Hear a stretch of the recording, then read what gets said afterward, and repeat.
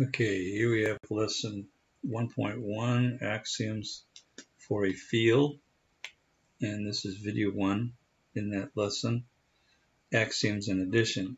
I'm going to start with the closure property. If we have two numbers, A and B, and we're calling them numbers, then there is only one number where if we add the two, A plus B, then this is called their sum. So in other words, the two numbers are added, they're closed under addition. You add two numbers together, you get a third number, which is their sum. Okay, and that's known as the closure property. The commutative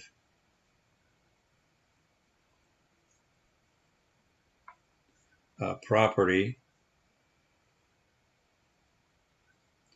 of addition, that's where we have two numbers such as A plus B is equal to B plus A. So in other words, 2 plus 3 is 5, and 3 plus 2 is 5. They're equivalent.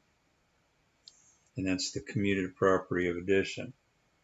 Associative property of addition, and that's where we have A plus B plus C, where we have parentheses around the first two numbers. And so now we would add those A and B first and then add C. Well, you can switch the parentheses from between the first two to the last two, and the sum is still going to be the same. So 2 plus 1, let's say, if we said 2 plus 1 is 3, plus 3 is 6, or if we said, if we put the parentheses around the 1 plus 3, that's 4, plus 2, that's 6. That's the associative property of addition. And next we have the existence of a 0.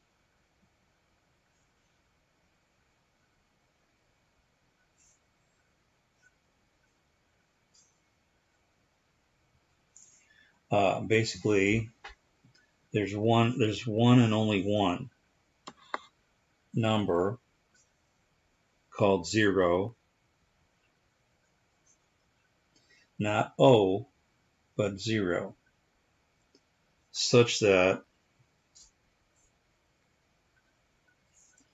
we'll call this some number A plus 0 is equal to A.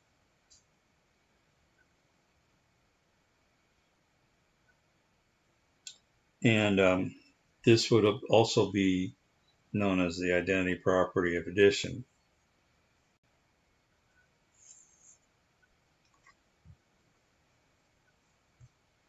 And then last we have the existence of a negative.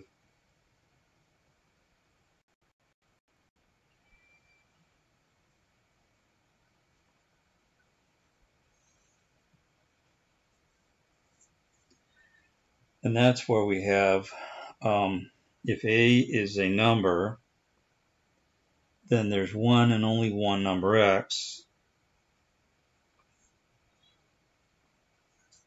And there is one and only one number X, such that we'll use ST for such that A plus X equals to 0. So this number is called the negative of A, and it's denoted by negative A.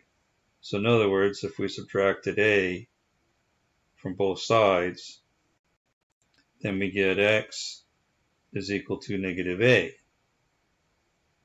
So that if we substitute negative a back into x, a plus a negative a,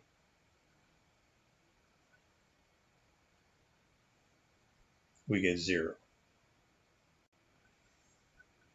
Okay, so the existence of a negative is basically when you have a plus some number unknown equals to 0, then we have some negative that makes it 0. And that's all there is for the axioms of addition.